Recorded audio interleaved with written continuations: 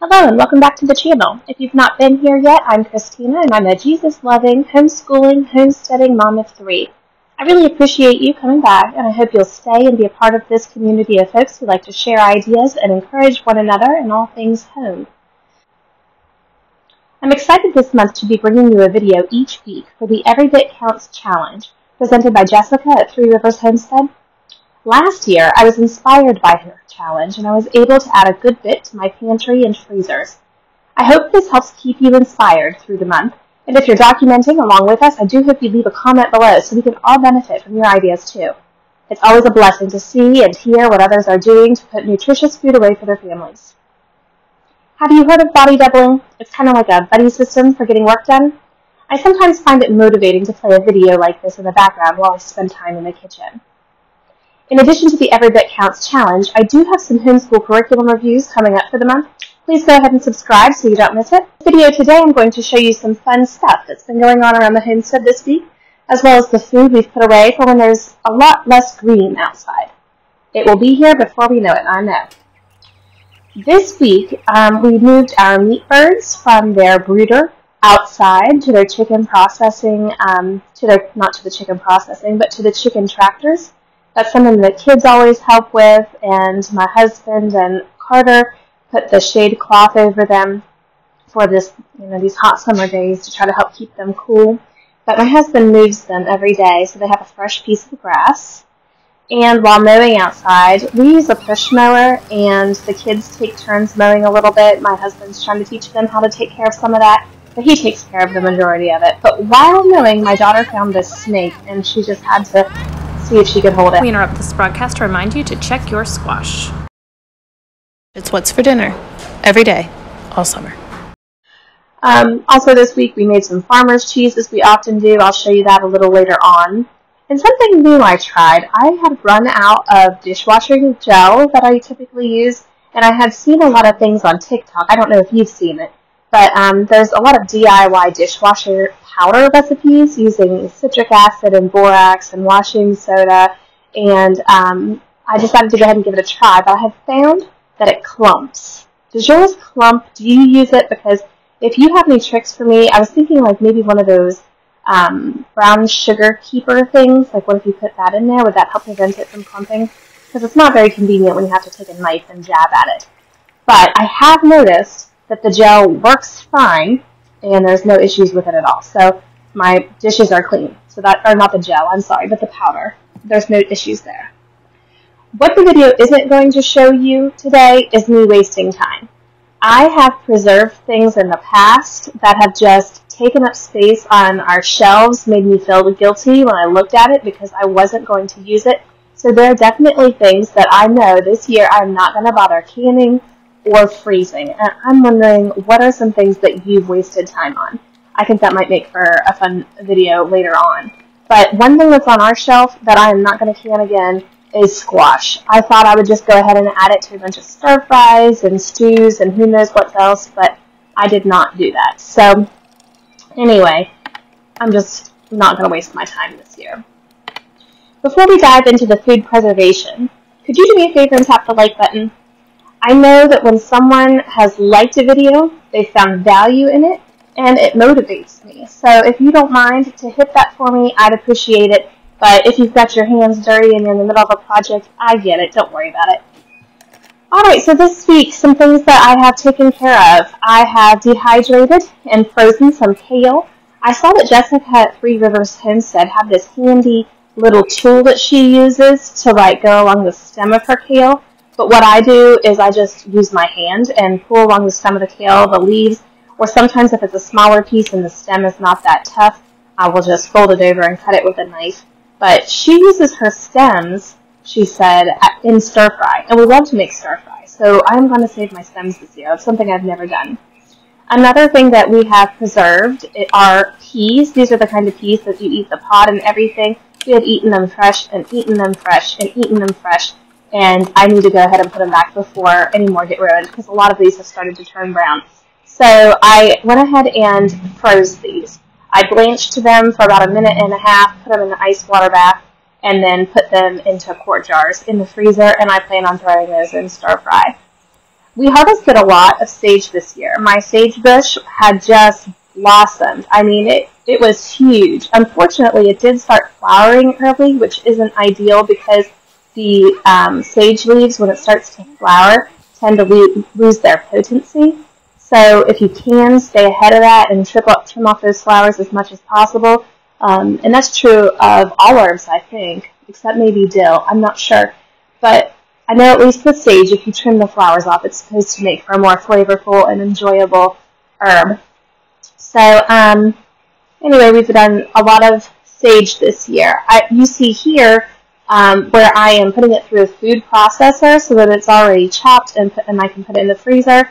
I've got regrets. I'm not going to do that again. The food processor really did not work very well for that, and next time I'm just going to use a knife. I thought I would save some time, but really it didn't. I hate watching the food processor. I don't know about you, but half the time I'm glad I used it, and the other half the time I'm like, well, I learned, didn't I? Just take what you can from it and move on. So in addition to freezing maybe a quart of sage for the freezer, that should last a very long time, I did take 6 bundles of it and hung it up to dry in our house also. I've gone ahead and pattied up some extra hamburgers. I did that the other day. We were going to have hamburgers for dinner, and I went ahead and thawed out enough meat to make it last for 3 dinners. So we had one that night, and then we had patties for 2 more dinners. And I really don't like touching ground beef. It grosses me out. So it is nice in my mind just to kind of get it all done at once. So I did hamburgers, and then I also made meatballs using a recipe from Spent with Pennies. The recipe calls for Parmesan, but I'm using some farmer's cheese. I only need about a half cup, so I'm just going to crumble it up in there. I don't know if you love General Stewart, but I love her. I like to put her videos on in the background while I do work around the house, and she's just such a loving and inspiring soul. Gives so much grace, and she just sometimes poses thought-provoking questions, which I enjoy, regarding the homestead or just the systems of ways of doing things in the house. So I really appreciate her. And she had mentioned before, and she does freezer meal bundles and things like that, but she had mentioned before something like make one, freeze one, or something like that. But what you do is, you would double a recipe and put some back in the freezer for a lazy day or a busy season, or even if you just want to be able to spend some extra time enjoying your kids, and maybe it's not even busy, it's just a gift to yourself. It's like a vacation when you can just pull something from the freezer and let it thaw a bit and pop it in the oven. What a gift that is to yourself. Yeah, because I got 90, I have an extra in this row, I got 91. Okay, I'm happy with that, 91 meatballs. I'm happy. I'm gonna get my hands washed. Yeah, and then you will come see. Get my hands washed, put them in the oven, and then I have to go see a daddy long leg. Sail. Get these in the oven for 18 to 20 minutes. Meatball recipe I pretty much did just as it called for. However, instead of using Parmesan cheese, I used some of that farmer's cheese I was telling you about. And instead of using beef and ground pork, as the recipe calls for, I just used beef because I don't have any ground pork at the time. So it was a blessing to be able to go ahead and make those meatballs. I knew I had to go out of town, and actually that's where I am at today. Alright, so today I'm making farmer's cheese. It's a real simple cheese. You can just throw it on top of everything. We've put it in hamburger helper, like homemade hamburger helper in the Instant Pot. We've put it in our scrambled eggs and our burritos. I mean, it's a cheese, it's got salt, it's good. It's real easy to make. So that's the reason why I choose to make this cheese, because we like it, it's versatile, and it's just really super simple. I mean, really easy. So we've put the milk in this pot, and we will heat it to about 190 degrees. Then we'll take some vinegar. You would use 1/4 cup of vinegar per half gallon of milk. I've got about 1.5 gallons of milk, so I'll use about 3/4 cup of vinegar. And you let that set for 15 minutes, and then you would put it into, well, this is how I do it anyway. I wet a cheesecloth and pour it into the colander. Let the whey strain out. You'll be surprised if you've never made cheese before by just how much whey there is. So we let the whey strain out. I usually mix a little bit of that whey back in. I add 3 teaspoons of salt for 1.5 gallons of milk. If I were doing just a half gallon of milk, I would use 1 teaspoon of salt. Some people like to add herbs and things like that too. I've done it before, but I just like it to be plain so we can do more with it.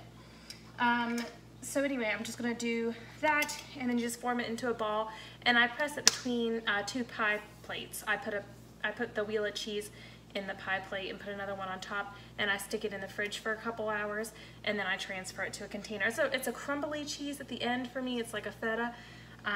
So that's about how we use it, something like that. You could throw it on top of salads, put it in lasagna, lots of options.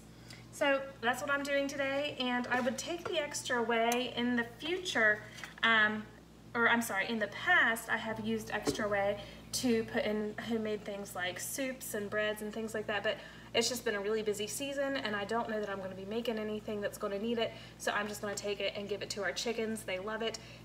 They get fed and we are happy with our cheese and everyone's happy. So we'll just let this milk heat up and then I'll show you the rest of it. I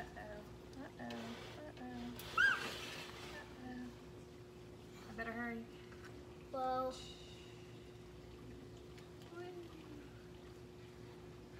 It was poofing up.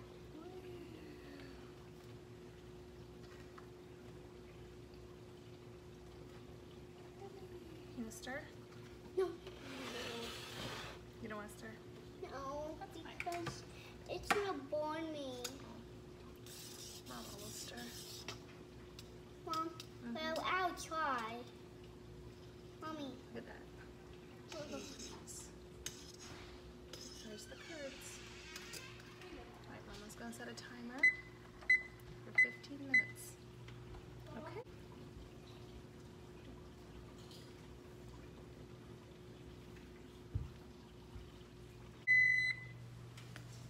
Okay, so here I am pouring the whey out into the cheesecloth. Remember, there's a strainer underneath that, and underneath the strainer is a bowl to contain the whey. I'm being really careful because if this cheese would happen to splosh into the whey there, I would get burnt. So I'm trying to be very careful not to let that whole thing slip out. Oh, it's going. All right, so it went out gently, no splashes, hoorah. You can see there's some scalded milk at the bottom of that pot. I can just scrape that out pretty easily usually. I'm gonna go ahead and lift that up, allow that whey to continue straining off. Do you see all the whey? That's a lot for the chickens. It's nice to leave some whey in there because otherwise it's going to be a little bit more rubbery, but the more whey you have, I think it makes a better texture, but it's a preference thing. So I'm going to hang that to dry on my pot a little bit, and then we'll go ahead and add the salt. For every half gallon of milk you get a half pound of cheese. So I used about 1.5 gallons of milk, so this is about 1.5 pounds of cheese, and the rest is whey.